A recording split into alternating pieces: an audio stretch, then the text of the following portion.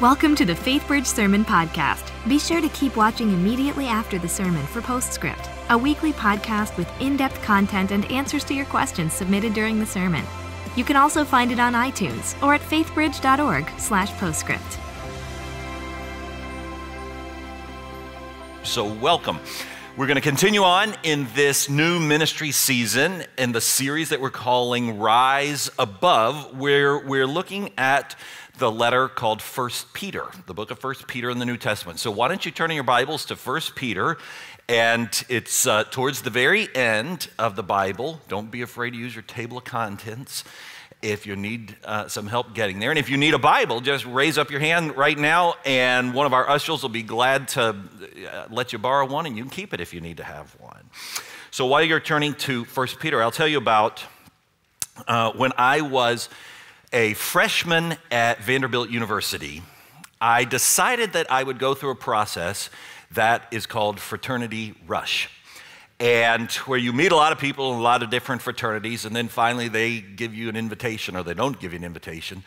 And after the whole process was over, on the final day, I got an invitation from the fraternity that, the only one really that I had interest in, thought would be, a good experience to join. But when you join the fraternity, you didn't just like get out your checkbook and write a check and then you're in.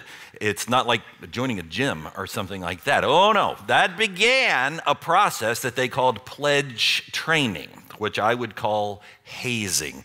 And that process would last for 12 weeks. In that course of 12 weeks, the older guys worked to make the life of the several dozen of us pledges, the newbies, to try to make our lives about as miserable as they could by thinking of every creatively stupid and exhausting and fatiguing and just really sort of crazy things that we had to do while we're trying to keep our grades up and all this sort of. And they tried to push the envelope as far as they could push it without getting the fraternity kicked off the campus, which I would later find out some years after I left that fraternity would get kicked off the campus. But I wasn't surprised. And so, well, anyhow, we got going along in the process, and it went for 4 weeks, it went for 8 weeks, went for 10 weeks, and about that time I was thinking, you know what, I think I might just quit. I don't need this. But I hung in there, and I'm glad that I did for a couple of reasons. But one of the things that I learned through the experience was that there was actually, behind all the craziness, there was a plan behind what the older guys were trying to do. They were trying to get us, individuals who did not know each other before we became the pledge class, and in some instances didn't even particularly like each other. They were trying to get us to bond and to become brothers and to become friends. And I don't mean just like, attaboy kind of friends, pat on the back kind of. I mean like sobbing, snotty-nosed, I love you, brother, go through the mud kind of friends. That's what they were trying to create, the need for us to do. Well, finally about the 10th or 11th week, we realized that. So we had this little powwow among ourselves, and we said, you know what? They're never going to let us get through this purgatory unless we come together and put away our isolated, individualized, proud selves and come together as a team, as a family, and do this together. And that was a turning point day for us, because we really did. We just said, no more, it's all about me and I'll do my own thing. It's all about this team. And the older guys sat up and paid attention. And finally, they said, you're about ready, and you got to go through this grueling weekend, as if it hadn't been grueling enough. And then finally, we're sleep deprived and woozy, and then we take off our blindfolds, and they said, you're in! You made it! No more hell! Welcome! And, and taught us the handshake and all the stuff, and I couldn't even tell it to you if you asked me, so I don't even bother, because I can't even remember what it was. But anyhow, we got through that. And several weeks later, I was talking to one of the older guys, and he said, you guys were a really stubborn class. I said, how do you figure? He said, you guys were just a bunch of proud, individuals. You never could figure it out. Don't you realize no pledge class has ever taken that long to finish the process? I said, really? He said, no. Some have done it as short as 6, most about 8. We had to put 10. Finally, we had to put 12. We were wondering, good grief, are we gonna have to go like to the next semester? Are they ever gonna figure it out? Now, I tell you that story because though that was self-inflicted hell, I think, though, there is a metaphor in that synchronizes very nicely and applies very well to this letter that we've been reading in 1 Peter, where Peter was writing to these Christians about the hell they were going through, which was not self-inflicted and was much more serious. And he was going to tell them some things that we're going to look at today in his effort to encourage them and say, here's how you're going to get through this. So let's look in 1 Peter. We're picking up where we left off last week in chapter 1, starting in verse 22. And just maybe in case your first time, let me just give you a quick summary of where we've been. So the year is right around 64 AD. There's an emperor of the whole Roman Empire, and his name is Nero. And there's been a terrible fire that has destroyed most of Rome, and the fire was blamed on the Christians, and the Christians never caused the fire. And so the Christians from Rome, the Christians from Jerusalem, they've all gone fleeing for their lives because it is open season on Christians. After all, if they cause that fire and ruin our lives, we're going to kill them. And so they started killing Christians and beheading them and dragging them into the Roman Colosseum and feeding them to the lions. And I mean, it was a hard season for Christians. And so these Christians are gathering up anything they could grab in their hands, including their kids, and they were fleeing for the hills, and they were going as far as modern day Turkey, just to find asylum somewhere. And so here they were off in this foreign land. They're strangers. They feel like aliens. We don't belong here. Just a little while ago, we were in our home, and then all this craziness happened, and what's going on, and why is this happening to us? And they were discouraged, and they felt outnumbered, and they felt outmanned, like a lot of people I know today, in their own families and in this world of ours that sometimes feels like it's coming a little unraveled. And one day they get a letter from Peter, one of the innermost of the 12 disciples, who's now older and wiser and much less impulsive, more seasoned, more balanced, stable. And he sends them this letter to encourage them off in Asia Minor. Here's how you live the Christian life victoriously, even though I'm not denying that you're going through hell, but here's how you're going to get through it. Let's look at what he says. Verse 22, having purified your souls by your obedience to the truth let me just start over. Having purified your souls by your obedience to the truth for a sincere brotherly love, love one another earnestly from a pure heart, since you've been born again, not of perishable seed, but of imperishable, through the living and abiding word of God. For all flesh is like grass, and its glory like the flower of grass. The grass withers and the flower falls, but the word of the Lord remains forever. And this word is the good news that was preached to you. So put away all malice and deceit and hypocrisy and envy and slander, and like newborn infants, long for the pure spiritual milk, that by it you may grow up into salvation, if indeed you have tasted that the Lord is good. Now, there's 3 things that Peter's going to tell us in this section. If you're a note taker, here's the first one. He's saying, if you're going to get through this fire, people back then 2,000 years ago who loved Jesus, people now in this world, if you love Jesus, first thing, you're going to have to realize you are family. Brothers and sisters in Christ, you are family. Verse 23, since all of you have been born again from the same imperishable seed of the living word of God, it means you're born from the same seed. You're brothers and sisters in him. You're family.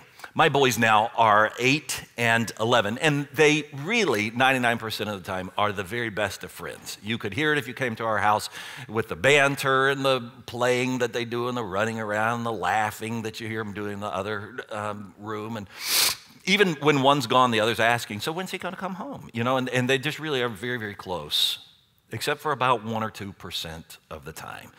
When they are particularly tired, or when they are, have been playing together for a particularly long period of time, or if one of them is hangry, that's hungry and angry at the same time, and the blood sugar is just a little, and all of a sudden it's like one of them turns into a dog and the other turns into a cat, and they go at it. I mean, they start screaming and shouting and hitting and kicking hard and yelling things that we really don't yell in our family, and it's about you're going to die and I'm going to kill you and then I'm going to dance on your grave. And I mean, and it's at that point that Suzanne or I, we got to step in. We got to intervene, and we have to say, stop it.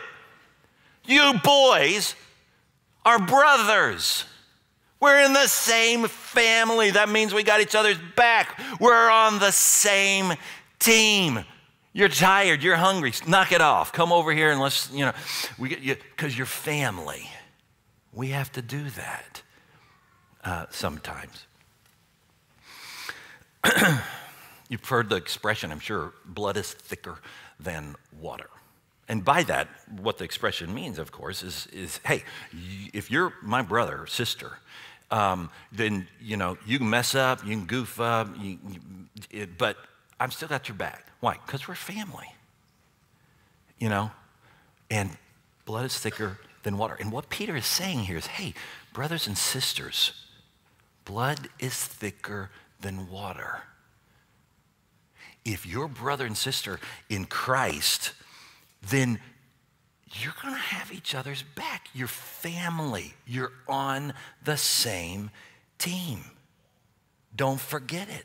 He's telling them, you've been redeemed by the blood of Jesus Christ. And therefore, blood is thicker than water. You're family. He's telling them, if you don't realize this, if you don't get this, if you don't live this, then don't be surprised when the devil gets in there and starts trying to tear you all apart, pull you out like the little cart coming on the football field and taking one of you off and coming back and taking one, pull the whole team apart, injured, and the devil's just over in the shadows snickering. That's what he's always been doing. Don't let him do it. Your family. In fact, he's going to say this whole thing about love. He's going to really lean into it. And he does a little trick with the Greek that you don't see this in English because we really only have one word for love. But Greek actually had several words for love. And he's going to flip the word. He's going to start by saying, look, you show brotherly love for each other. That's a great thing. I don't want you just to show brotherly love. And he's going to add a little oomph to it. He's going to flip the word and he's going to say, I want you to show agape love for one another. What's agape love? That was the love of God. That was the word that they used to describe, this is the way God loves us, with this never-ending grace, this never-ending mercy poured out on everyone, whether or not they deserved it. And none of us does deserve it. He says, that's the kind of love I want you showing to one another, agape love. Now, why was he so adamant? Because he knew the devil's always been trying to get in there and to mess things up. But to counter that, he's trying to remind them, hey, Christianity has always been a revolution of love. That's always been our distinct calling card. And so in the family, we love one another. It's said in history that there was a reporter that sought, but this is way back in the early days of Christianity, who sought to infiltrate as a spy into Christian community just to get the real scoop, to pull out the dirt where he come out and expose, here's what's really going on in these secret Christian meetings. And it's said that when he came out after infiltrating into the community, all he could say was, behold, how they love one another. It's like I was in there. And it's not phony. It's real. They really care for each other. They love it. They sacrifice. They rejoice with those who are rejoicing. They grieve with those who are grieving. I mean, they're like all in for each other. And don't you know that made the heart of our Heavenly Father pleased? When a skeptic going in to infiltrate, to spy out, to bring out the dirt could bring out nothing more than, man, these guys, they love each other. It's like nothing I've ever seen before. You know, my concern is that any reporter these days might infiltrate into any number of churches around the world and come out and say, behold, how they lacerate one another. And that's not a compliment. Something's gone wrong if we're not engaged in this revolution of love that brothers and sisters in Christ have for one another. Before he became president, Andrew Jackson served as a military man, overseeing the Tennessee militia. And so while he was Major General, they say one season, the troop morale got so low that there was nearly a mutiny. And I mean, there's bickering going on in the Tennessee militia and even literal fights with one another until finally Old Hickory had to step into the middle of it and say, gentlemen, the enemy is over there. And it makes you wonder if Christ were just to pop in on us right now, if he might say the same thing. Hey, the enemy's out there. Not in here, not with the brothers and the sisters who claim my name. The enemy's out there. Suzanne and I have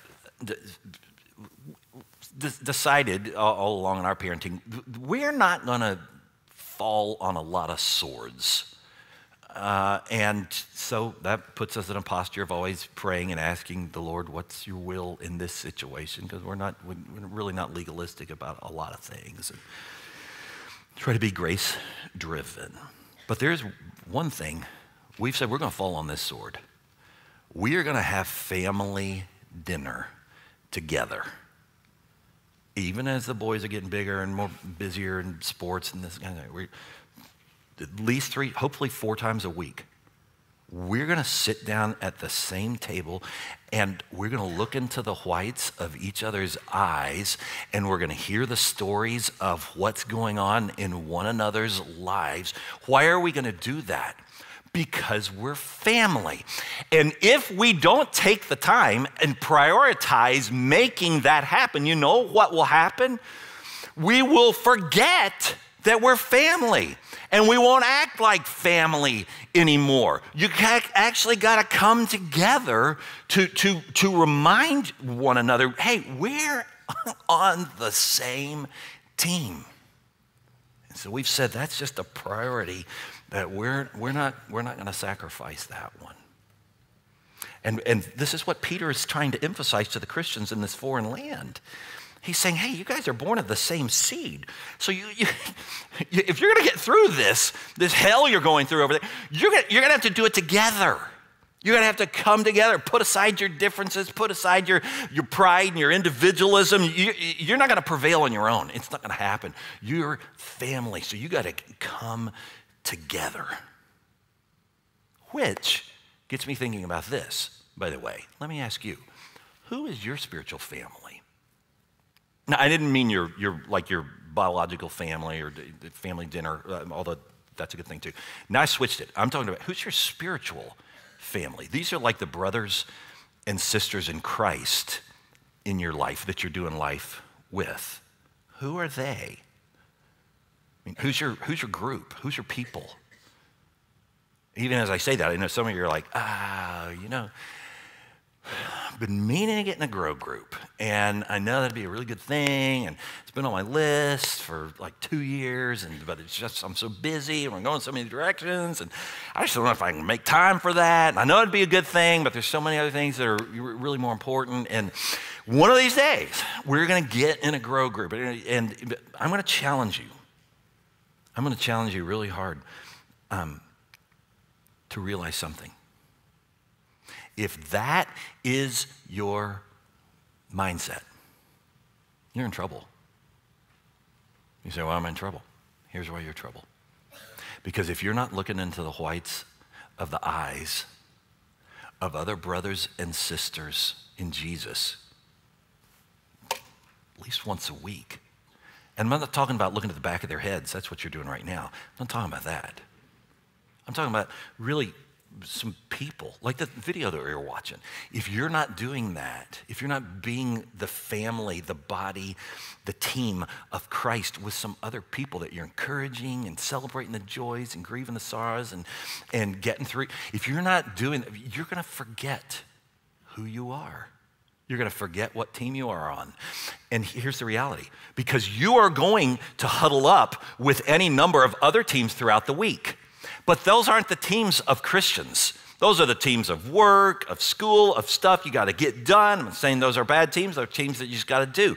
But if those are the only teams that you're huddling with, friends, that's all you're going to be thinking about. Your mind is not going to be renewed with the reality and the reminder, I'm a follower of Jesus.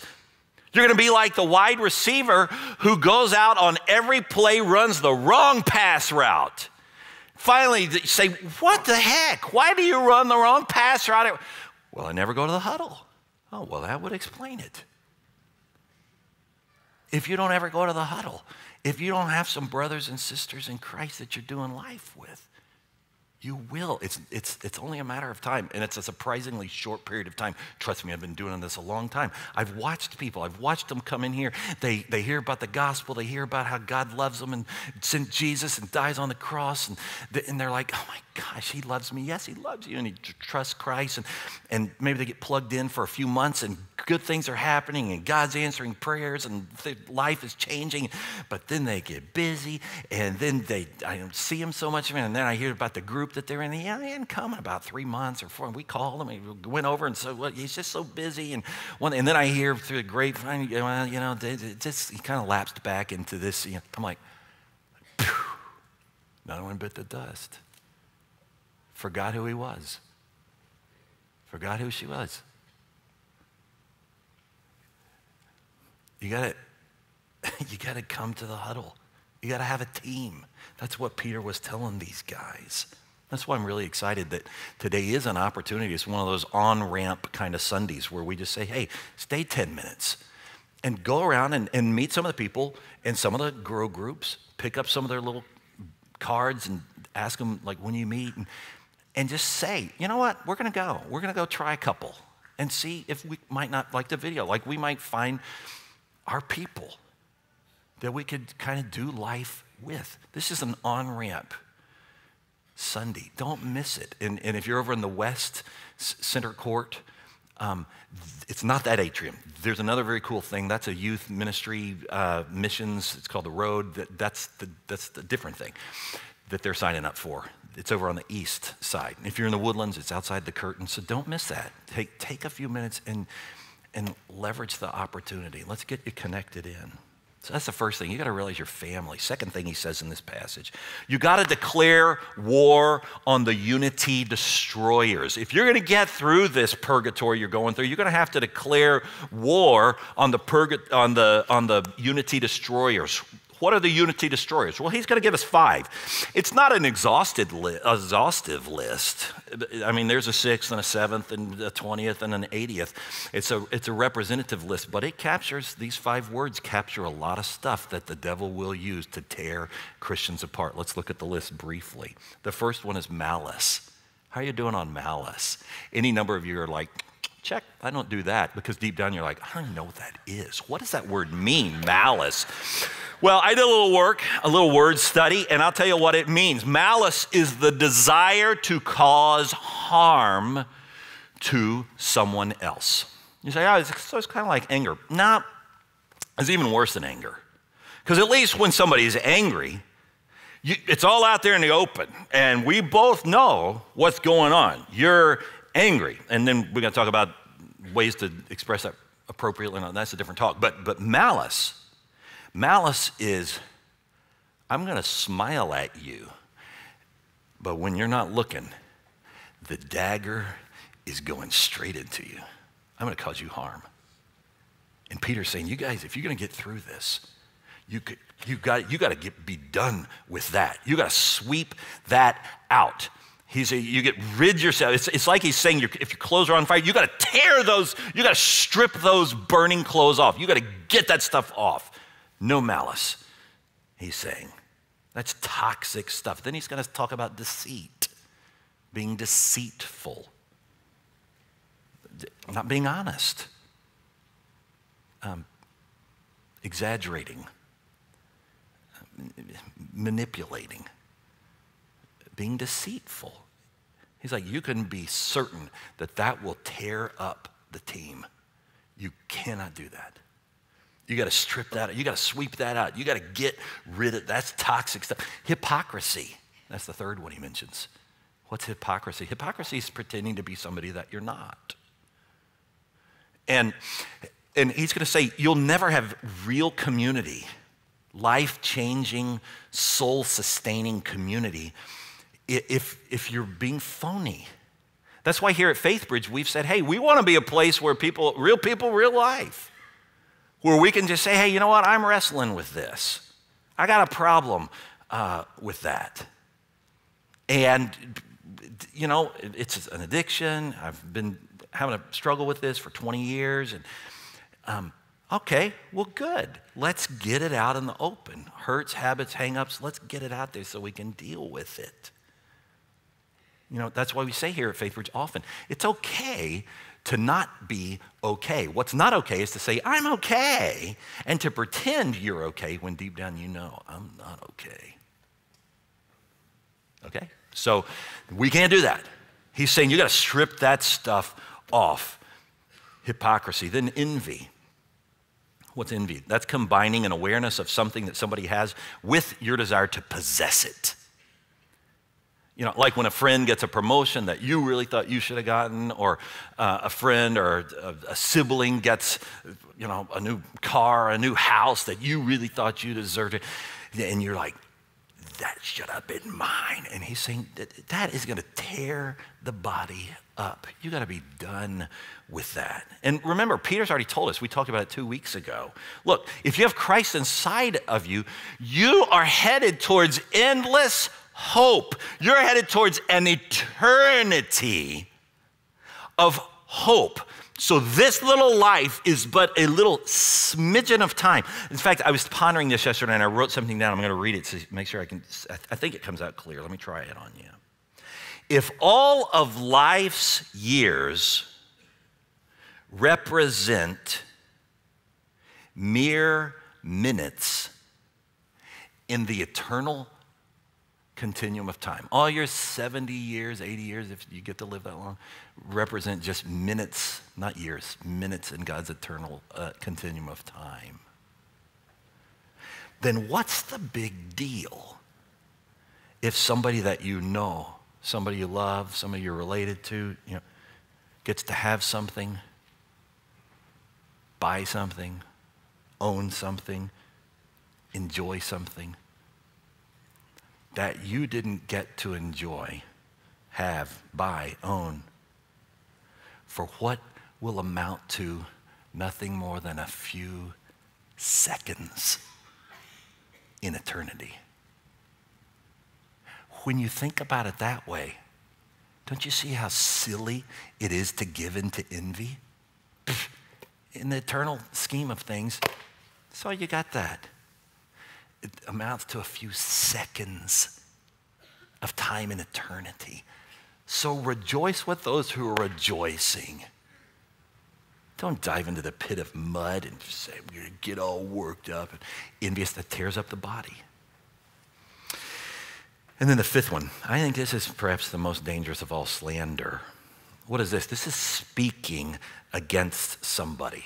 And I've long been convinced that this is the one, not that the devil doesn't use all these, but that he really loves to use this one, especially when there's a vibrant body of believers, to get one to slander another.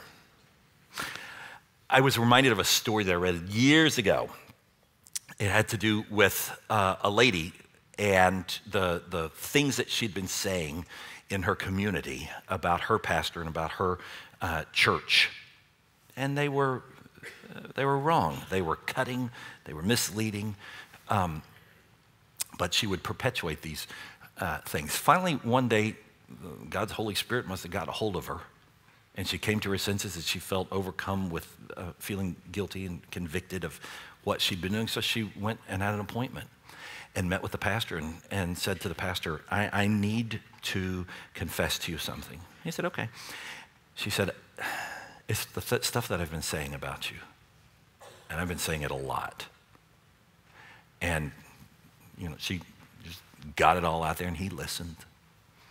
And then smiled warmly. And he said, well, thank you for coming in and for being honest. And I just want you to know that I forgive you. But now I want you to do something. She was like, okay. He said, I want you to go home and I want you to get a feather pillow. And I want you to slice open the pillow. And I want you to pour all the feathers out of the pillow into a basket. And I want you to bring the basket here. She thought, well, that's a little weird, but okay, I'll do it. I'm sure there's some good from it. So she goes home, does the feather in a pillow in the basket and brings them and says, here's the feathers. And he says, okay, now what I want you to do is I want you to go to the hill over there in the middle of our village, and I want you to take the basket of feathers, and I want you to hurl the basket of feathers into the wind. She said, okay. So she went out, brings the basket back, and he says, okay, now what I want you to do is I want you to go back out with the basket, and I want you to retrieve all of those feathers and put them all back in the basket. At which point, of course, she said, that's impossible. They've blown here, there, and everywhere. And he said, that's quite right. He said, so while I forgive you for what you've done, I do want you to realize that your words are like feathers. Once you throw them into the wind, no matter how much you would like to bring them back, you can't. They've blown out there.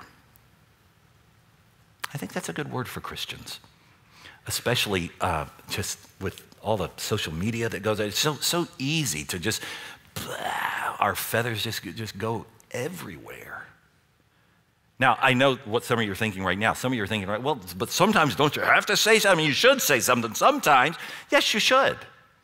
And especially if there's an instance where you know that there's abuse going on or total dishonesty or thievery or whatever. You got to say something. But here's a good litmus test. I'll give you 3 things. Just a good litmus test that I think would serve us all well if we'd run this through your grid before you tweet the next thing out. You can tweet this out though. All right, the first one is this. Is it true? Is what I just heard true? Well, I heard of it. No. I didn't say was it hearsay. Have you investigated it? Have you explored the veracity of it really? Or are you just blowing along more feathers that you just happen along encountering? Is it true? The second one is it fair? Have you really dug in? You got to hear the other side. There's always another side to the story. Have you got a balanced report of what's going on? Is it fair? And then the third one, and this is maybe the most important, is it necessary? Is it necessary that I say it? Now again, in some instances, it is necessary, even legally necessary. You got to say some things. But in many instances, I'm afraid that we modern day Christians, we flub it up on all 3 of these. Many times, we don't know if it's true. It's certainly, maybe it's not fair. And most assuredly, many times, it wasn't necessary. In fact, Richard Foster writes in one of his books years ago, he said, there is such a thing called the ministry of charity, and Christians should practice the ministry of charity liberally. Now, you say, what's the ministry of charity? The ministry of charity is exactly this third one, where he was saying, there'll be plenty of times where you will hear something and you will find out it is true, and it is balanced. You got the whole story. It's even fair. But it's this third one. Is it really necessary for you to get in and hold the feathers and throw the feathers? Was it really necessary? He said Christians would do well to practice the ministry of charity. where in those instances you just say, you know what, I don't need to talk about it with anybody. I don't need to tweet it out to anybody. It's probably out there plenty. And where we rise above that.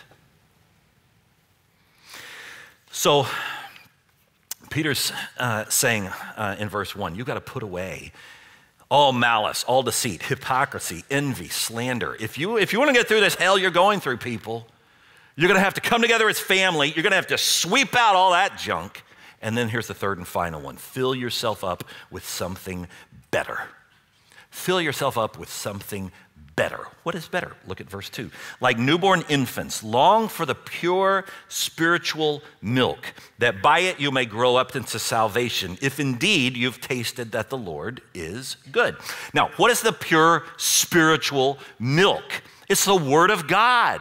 It's the Bible. He's saying you gotta be craving God's word to get into you. And I know some of you know your Bibles well enough to say, okay, I'm a little confused by that because I know Paul comes along at another point and he talks about the milk, but you shouldn't you should move on and get solid food and the meat of God's word.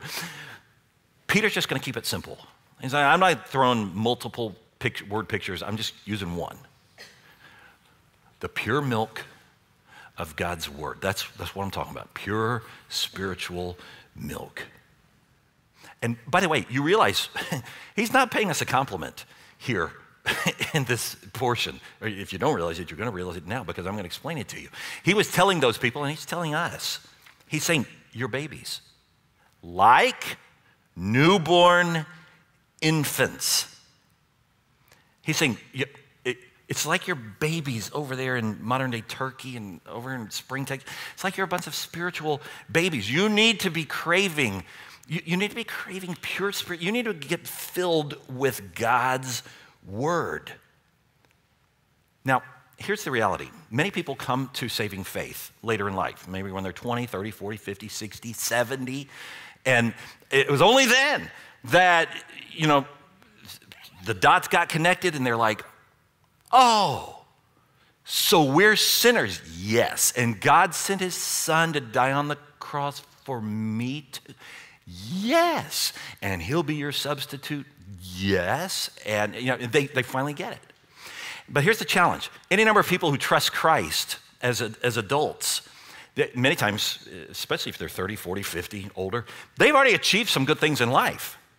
Maybe they built a business, maybe they made good money, maybe they had a big house, cars, family, all that stuff. And so in their minds, they think, well, I've done all these things well, so now I'm a Christian, I must be doing that well. They don't realize, no, the moment you trusted in Christ, you became a baby at this thing called your Christian faith. Your earthly accomplishments don't translate in the spiritual kingdom. So you don't just come in a veteran, varsity. That's what I am. It's what I've done all my life. So I'm on that team, even in the Christian. No, you're a baby, is what Peter's telling them. Now, what do we know about babies? Literally. Well, and we'll expand it. Not only just little babies, but just move up to the little ones that start really showing their personality. What happens? Well, they jump around a lot. They just always bouncing around. It's hard for them to stay regulated. They get dysregulated all the time, and they're selfish and they're self-centered. It's all about me, and the thoughts never occurred to them that maybe the world doesn't revolve around them. That's a foreign thought to any little one.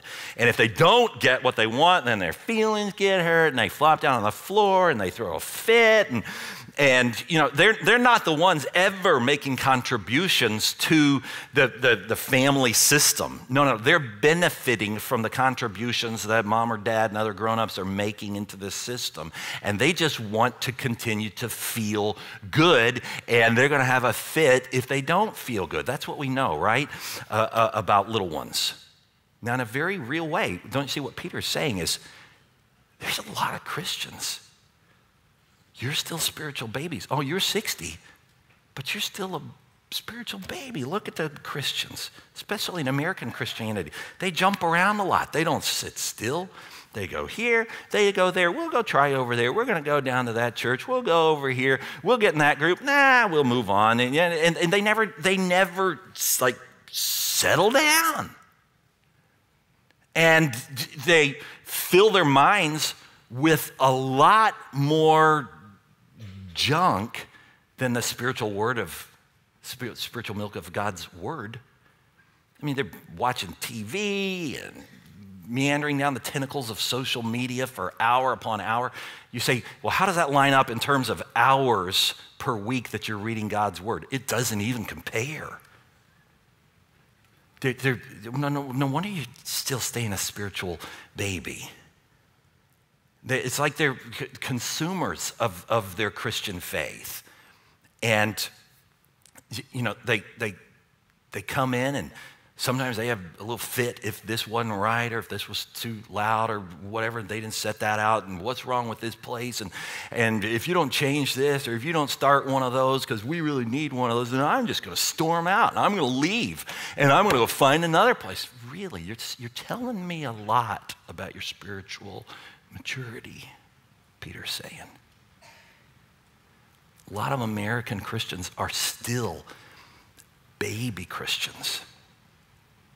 They never fed themselves, learned how to feed themselves on the pure milk of God's word.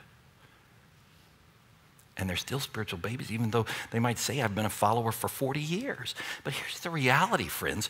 You could trust in Christ, and then you could go and sit in a church faithfully every Sunday for 40 years, looking at the backs of people's heads sitting in front of you.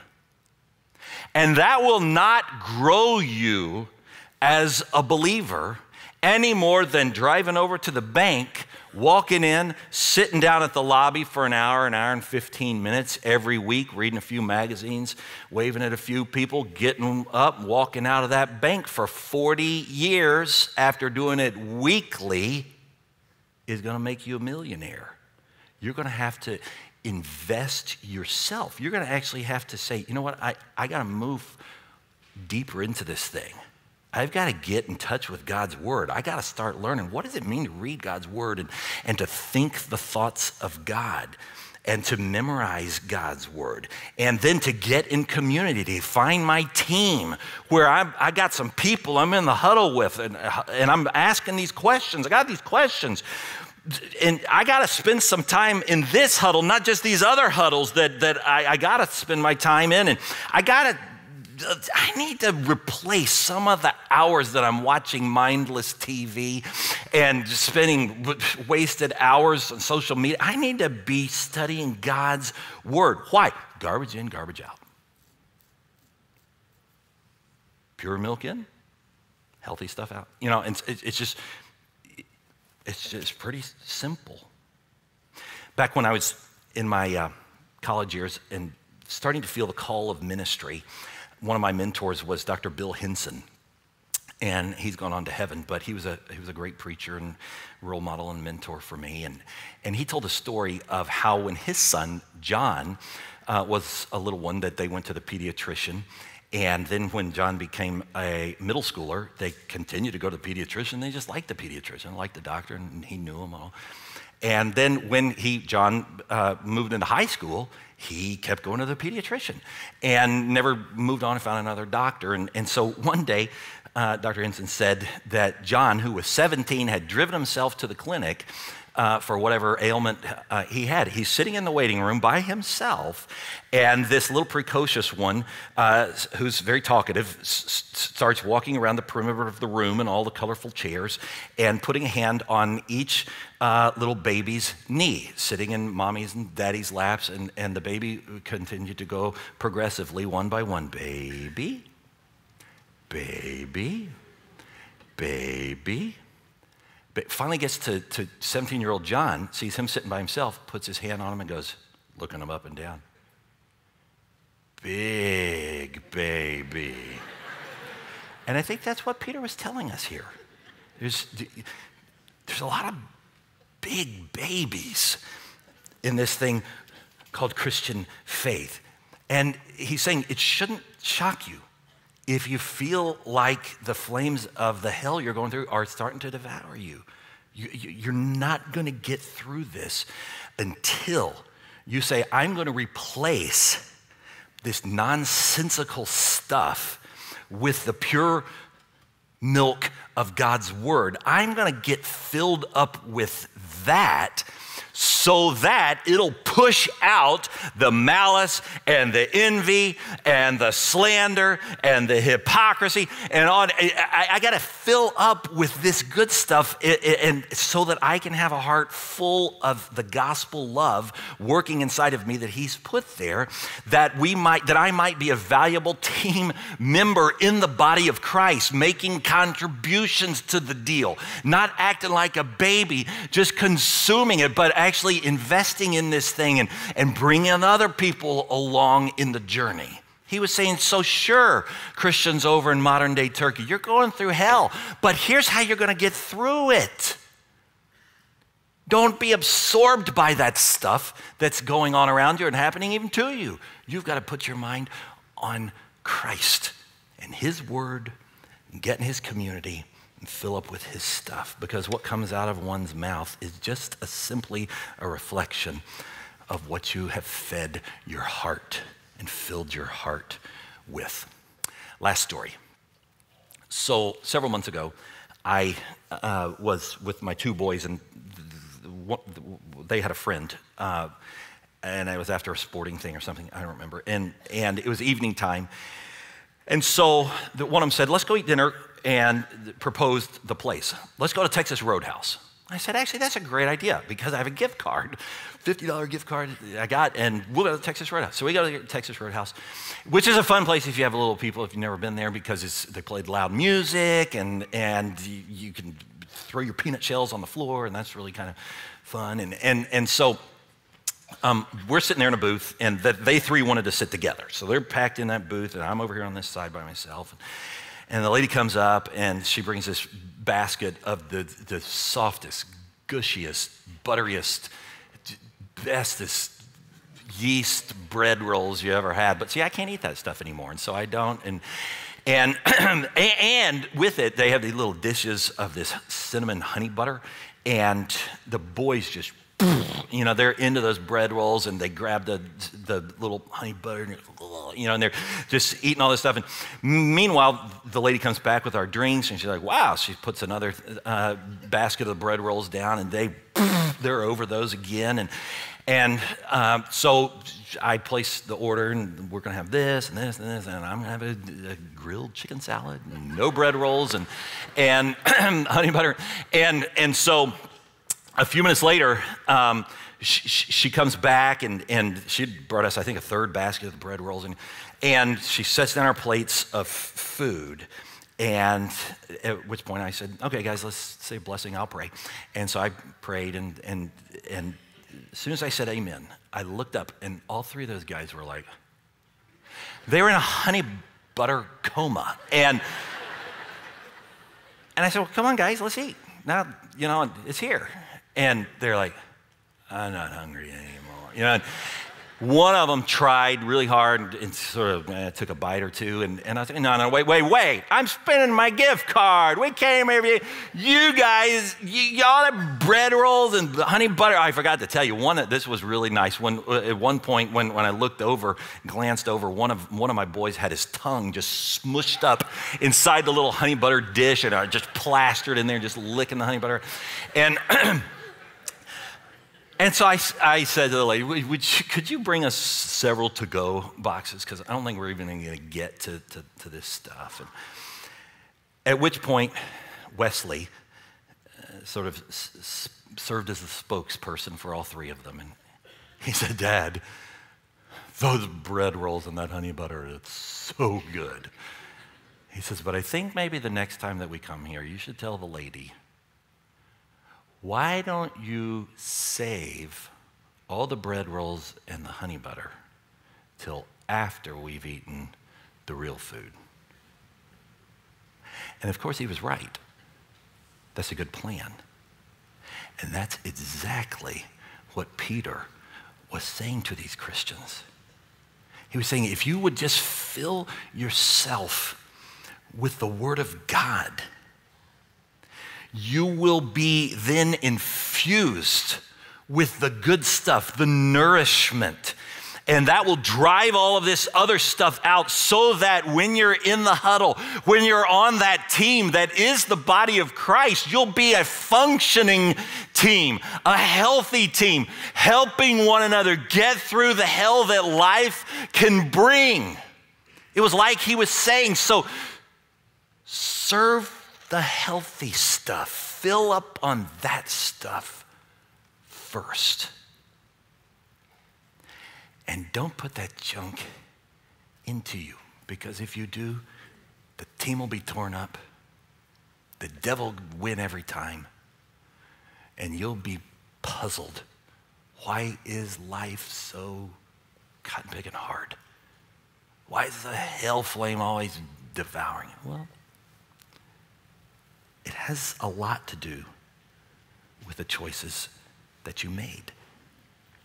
So Peter is saying to them and to us today as well, let's be that team full of love, family. Get rid of that stuff. Fill up on the good stuff. Let's step out of the playpen of babyhood and move into being the individuals, the Christians, the believers, the church that God always had in mind that we would be. Let's pray. Lord, won't you do that now in our midst?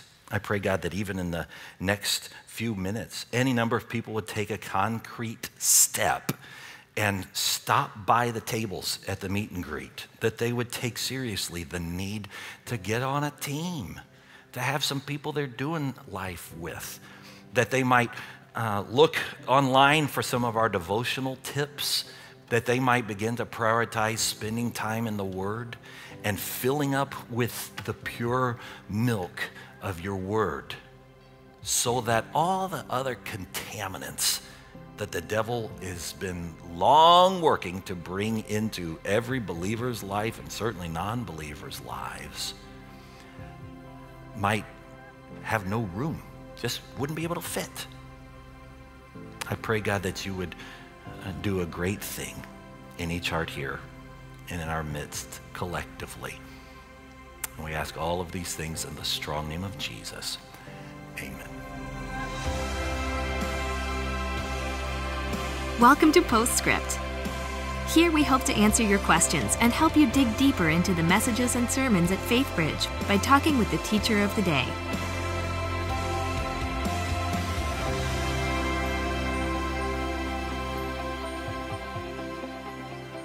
Hello, my name is Adam McIntyre, and welcome to Postscript. I'm here with Pastor Ken Werlein, who just delivered another message on our First Peter series. Ken, thank you so much for being here with us today.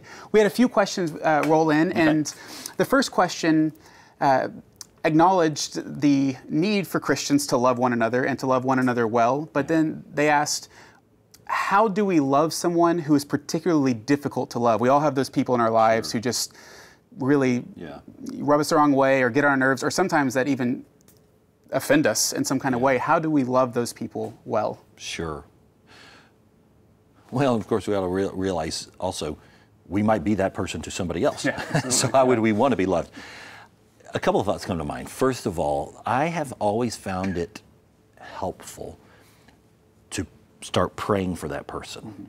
And not once, not twice, but I remember years ago in seminary, one of my mentors said, when you've got an unlovable person in your life, you're going to have to pray for them faithfully for 30 days at least.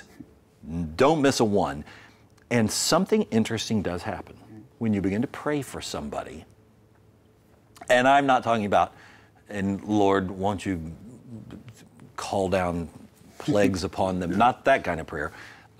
But genuinely asking God to pour out blessings upon them, something happens, and that is your heart will grow softer to them. And so I would say start there. Begin to just really become intentional about praying for the person. Then the second thing is, I think in instances like that, there is a place for boundary setting. Absolutely. And sort of defining to yourself and maybe even to the individual, if it's possible, sort of here's inbounds and here's out of bounds. Right. And you're not saying my love is contingent upon your staying in bounds and not going out of bounds, not necessarily. But there is, for your own sanity and health, I believe, a good thing to be experienced when we ourselves know sort of here's what's in bounds and out of bounds, and here's what I'm going to do to keep myself healthy from getting sucked into whatever dysfunction or unlovable quality it is that characterizes their life, which can become contagious. Absolutely. Let's not forget. And that leads to the third thing. Bring that situation into the confidence of your team, of your spiritual family, of your small group, and have them be praying for you and for that person, that there might be a breakthrough, a healing, something that there might be some progress. Absolutely. Yeah, well, and a lot of times they can help you even come up with creative ways that you can resolve conflict or set those boundaries, or things like that. Yeah. And so, or speaking from their own experiences. Absolutely, yeah. If it's a person of wisdom and biblically founded. Absolutely, community is so helpful in those instances. In your sermon, you talked about the necessity for us to become spiritually mature, to not stay infants, Christian infants. Babies, right. And in doing so, you alluded to people who seem to not be able to stay in one place. They just keep moving around. They keep moving churches. ADHD. Right, exactly. Were you talking about church shopping there? What were you referring to there? Sure. Oh, well, I'm not talking about ADHD literally. Right. Maybe not church shopping, but church hopping. Okay. So let's differentiate. When a person or a family or couple moves into a community, you're going to need to do a little church shopping. Sure. And so you ask around with the people that you work with and your neighbors and find out, well, this is a good church you might want to try, and they really preach the Bible, so on. So you're going to make your little list and you're going to visit some places, maybe try out a grow group or, even some of the things that they sort of specialize in, if every church kind of has a niche. But there is inherent with the concept of church shopping a destination in mind. Right. We're not just going to shop forever. We're trusting God is big enough and good enough to put us someplace, and it won't be perfect because there's no perfect place, church, and because there's no perfect people. But we're going to find the one that seems to be speaking to our souls and helping with the family the best, and we're going to anchor ourselves there. I think the thing that I was more referring to or alluding to is something that you see in American Christianity, as I understand it, more than you see in international Christianity. And this is the untethered Christian who just hops. Right. And it's almost as if they're saying, oh, I know everything the Bible says about community and what we were talking about today, the family and blood relative, but I'm above that. So I'll go where I want to go. I'll stay when I want. I'll leave when I want to. And so it's like they're hoppers. Right. And I don't see any biblical foundation for that, because the church was nothing in biblical times if not this anchored place where the Christians were tethering themselves to each other. And as Peter was teaching them once again, this is how you get through this world of persecution. Not by acting somehow that you're above all of that, and that I don't need that, and I'll just treat it like anything else in my life. I'm in charge of it, and I'll keep it as long as I like it, and then I'll just chunk it when I'm done with it. I don't think that's healthy. I don't think it's biblical. I know it's not biblical. Yeah, absolutely.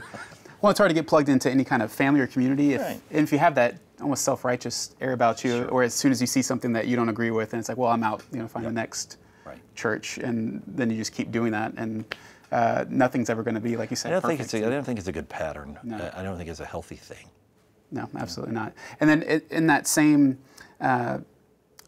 moment of your sermon, we were talking about spiritual maturity. You referenced the need for us to fill ourselves up with spiritually The milk of nourishing. God's word. Yeah, Right, absolutely. the nourishment of God's word. Sure. And so, what does that look like for you practically? How do you feed yourself Yeah. spiritually? Well, years ago, I was introduced to an acrostic that is still my preferred way of doing devotions. It's not the only way of doing devotions. It's a tool that I'd love to put in everybody's toolbox, though. Sure. And it's called the SOAP, S-O-A-P method.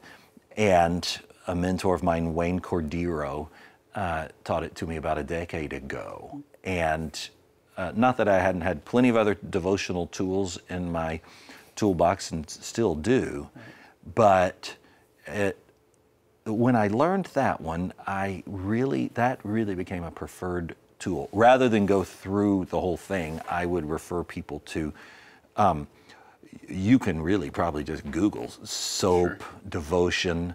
I've written an article on it. Wayne has written a lot of things on it. And if you go to the YouVersion Right. app, get that app on your iPhone, there's that sort of method for Right. doing devotions and getting into God's Word, and about 1,000 others. There's so many different ways.